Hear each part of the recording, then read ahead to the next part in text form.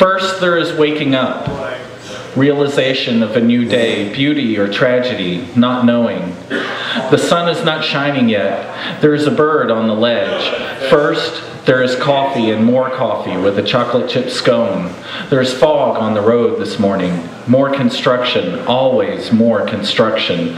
First, there is hearing sounds, indistinguishable sounds, then a brightness, then the outline of a face or shoulder or hip.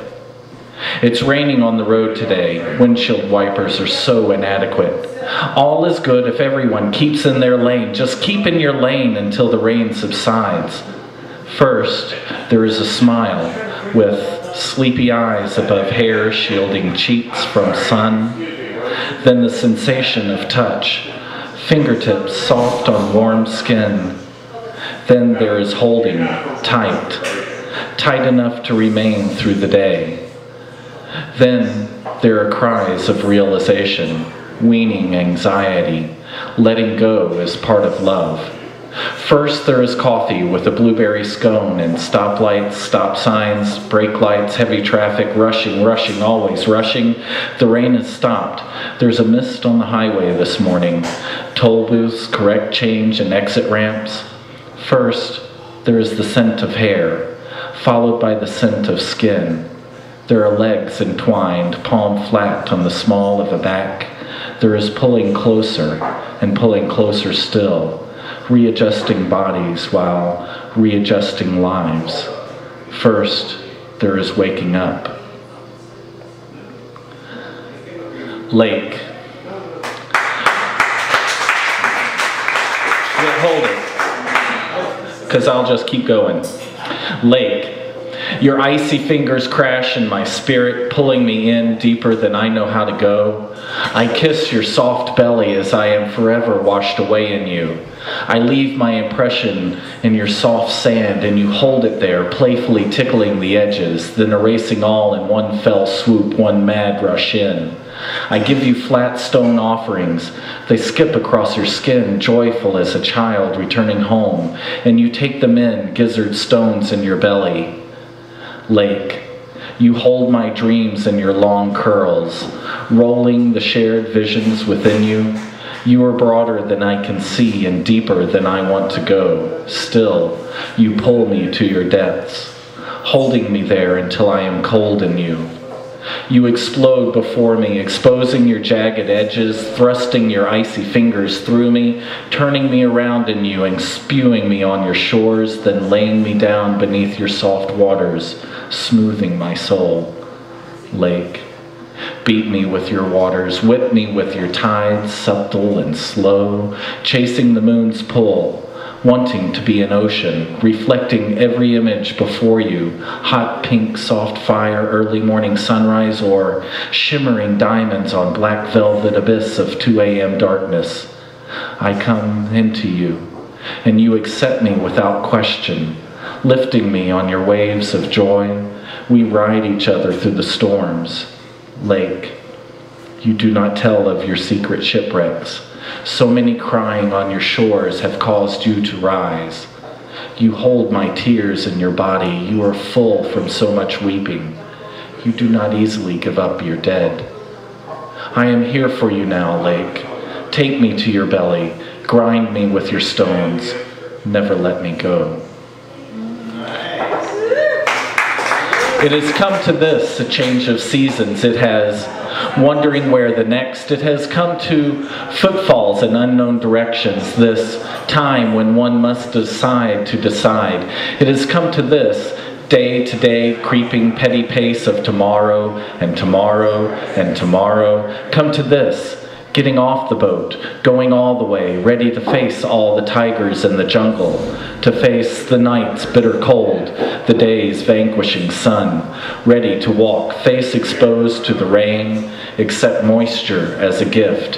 It has come to this place where this voice within receives attention. It speaks now to come to where you've been, where you're going. It has come to this, a change of seasons.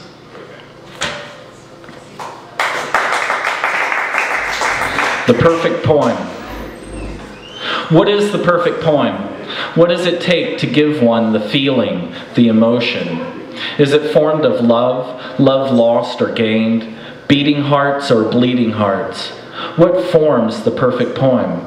Anger of political disposition, ranting and raving against the system, against the world and the state of your social status, spreading the hate you bemoan? How does one craft the perfect poem? Through clever witticisms, tongue-dripping imagery, humorous jibs and jeers, setting oneself up on a plateau while pushing others deep in the valley below, or begging for the sympathetic savior to your self-deprivation. Does the perfect poem make us cry, make us laugh? Does it bring us to a place of empathy, a collective spiritual rendezvous in the ether of our hidden universe, and hold us there until we are all one? No. The perfect poem is born out of each of us when we conceive the idea, the thought, the emotion, and wrap words around that birth, then spew it out on paper or through voice in any language. Yes, the perfect poem lives within each of us.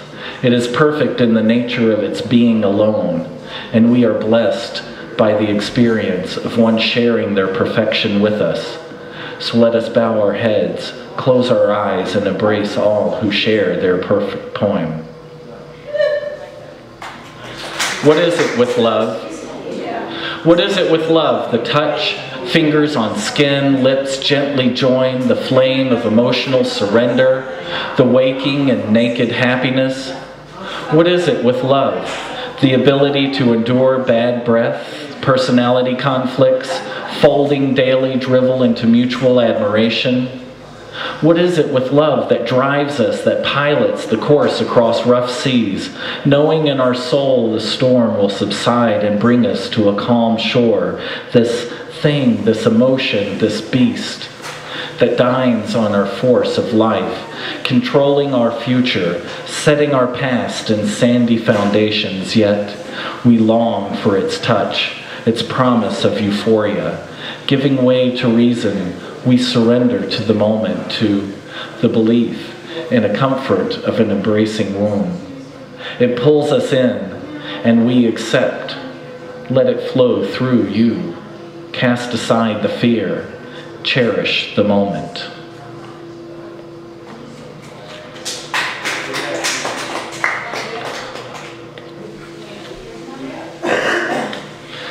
Movement of life.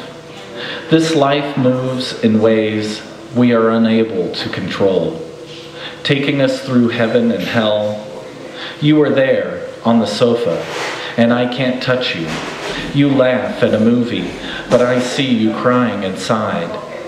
There was love, there was life. We created life, beautiful.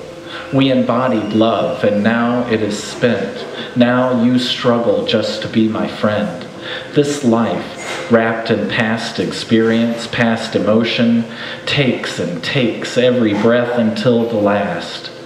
We are unable to control the outcome of our desires, of our longing.